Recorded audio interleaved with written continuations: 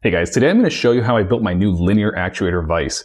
This build is a result of my grandma getting a new lift chair and me harvesting the old power supply and linear actuator from inside the old one.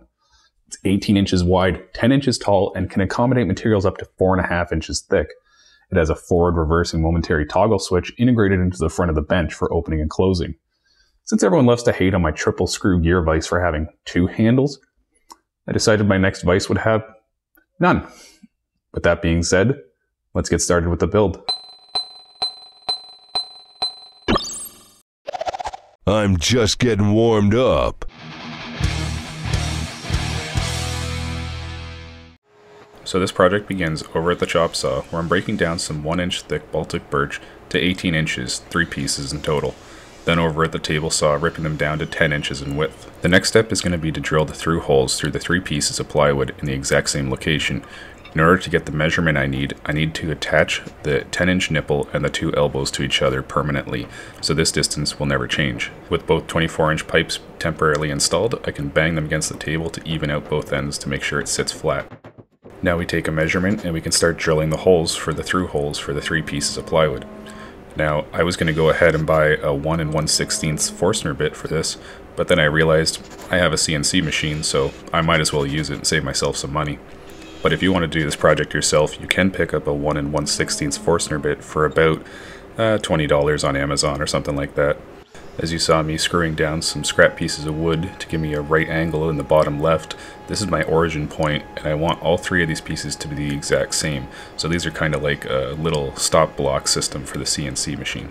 Now that the CNC has done its thing, I can give everything a light sanding, bring it over to the oscillating spindle sander, and give the insides a little bit of a sanding as well, just for a little more clearance on these black pipes so they slide a little more freely. Then I can apply some contact cement to the wood and the rubber. This is the same thing I did with my triple screw gear vise, and it's worked great so far. After applying the contact cement, you have to wait 15 minutes for them to tack up, get a little bit dry, press them together, and they will be stuck forever, so don't get this alignment wrong.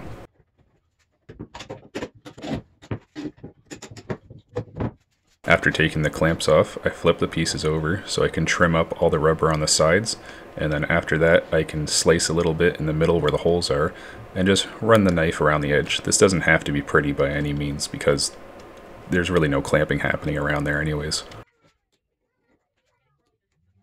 The next step was to attach the 24-inch length of 3/4 pipe into the pipe flange.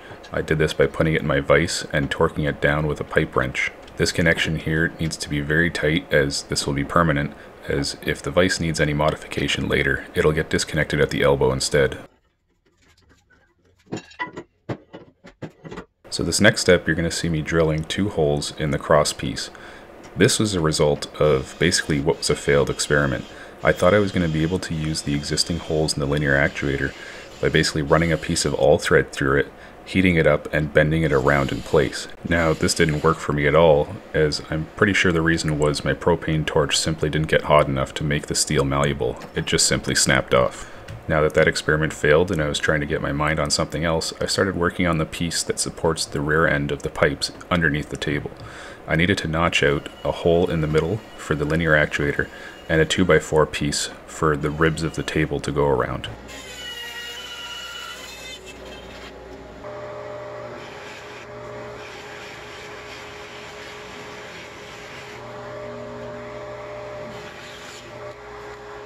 After that, I applied some paste wax to all 6 of the holes and began a dry assembly of the vise.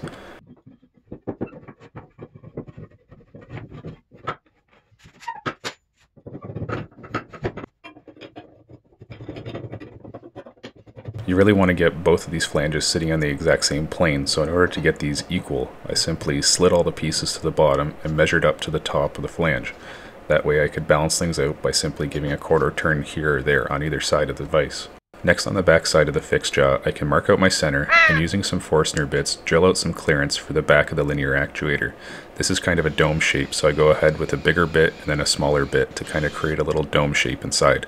Then using my trim router with a 1/2-inch bullnose bit, where I can create a recess for this 3/8-inch bolt to fit, which is going to slide through the back of the linear actuator and hold it in place.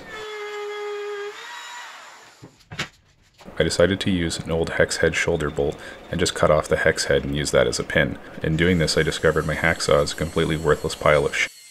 So I went over to the angle grinder and finished it real quick. After a quick deburring, I installed that 1/2-inch bullnose bit from the trim router into my router table and ran this across a 1/2-inch piece of Baltic birch plywood near the end. Then I chopped it in half to create 2 individual brackets. Then over at the drill press, I finally decided how I was going to mount this end of the vise to the linear actuator, and it's simply drilling a through hole through the nipple and then another tapped hole into the end of the linear actuator.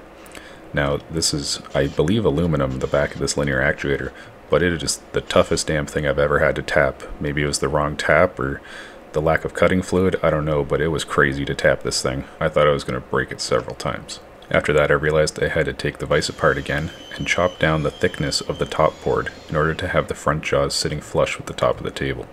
Now I can begin final assembly of the vise, sliding in all 3 pieces and then attaching the 2 24-inch pipes with the flanges.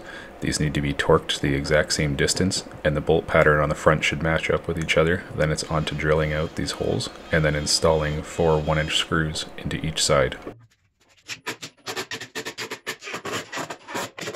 Now on to attaching the linear actuator to the back of the fixed jaw. You can see the bolt sits in that groove we cut out, and then the 2 1/2-inch pieces of plywood get screwed down to hold that in place. 2 in the back, 1 in the front, gives nice clamping pressure that'll never go anywhere. With the linear actuator going through that center clearance hole, I can lay the vise on its side and get some measurements for 2 side support pieces. I then cut these down to length and drill 8 pocket holes in each board for easy assembly.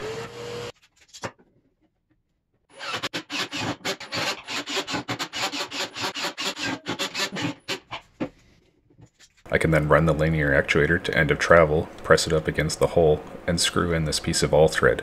This gets nutted in place. I can then test the operation of the vise.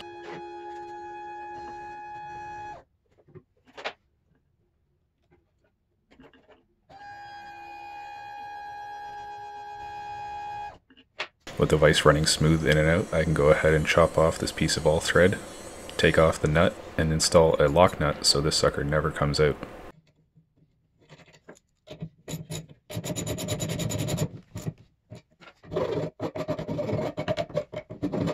Next, I can mount up the power supply that came with my grandma's power lift chair. One side is the 120 volt going into the wall, the other side is the 29 volt DC, which is going to go to our switch. As you can see, some scrap 1/4-inch plywood and some screws make some nice cable clips. With that, the vise build is complete minus the electronics. So here's a few overview shots of the vise before it gets mounted under the table, and all this stuff is hidden forever.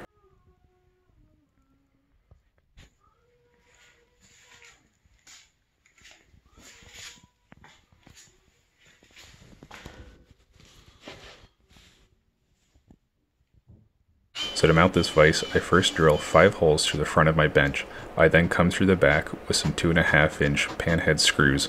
Then I can line up the vise with the edge of the table, perfectly center it, and then give it a good kick to leave an indent, so I can then drill these holes on the bench. So that takes care of mounting the vise from the front. I also want some support in the back, so I go ahead and lay it on top and mark out the location of that back spacer.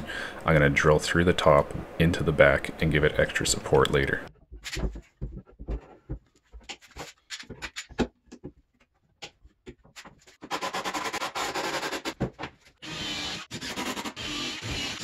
With the vise now mounted, I can go ahead and throw my attention to mounting the switch, which I first drill a Forstner bit hole into the 2x4 on the front, as this is going to get flush mounted onto the front of my bench. I then use the jigsaw to carve out the exact rectangular shape, while marking and taking measurements along the way. Now that the switch now fits in the hole, I can go ahead and attach all of my wires.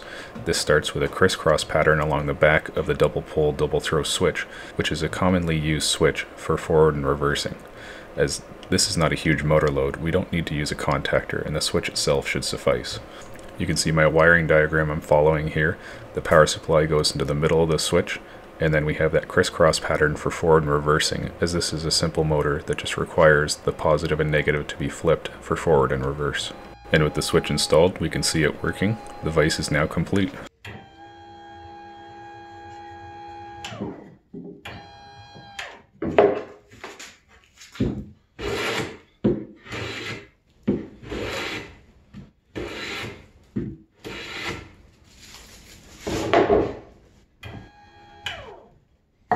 So before I leave you with some can crushing good times, I just want to mention that this is kind of like a proof of concept. The reason I did this so the vise only opens up to 4.5 inches and it's kind of slow is because this was a free linear actuator I got.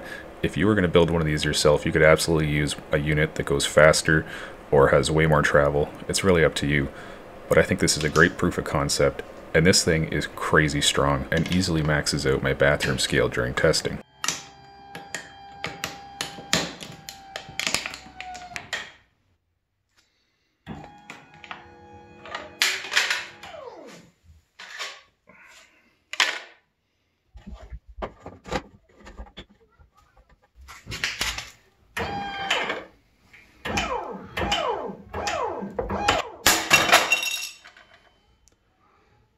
Well, that sucks.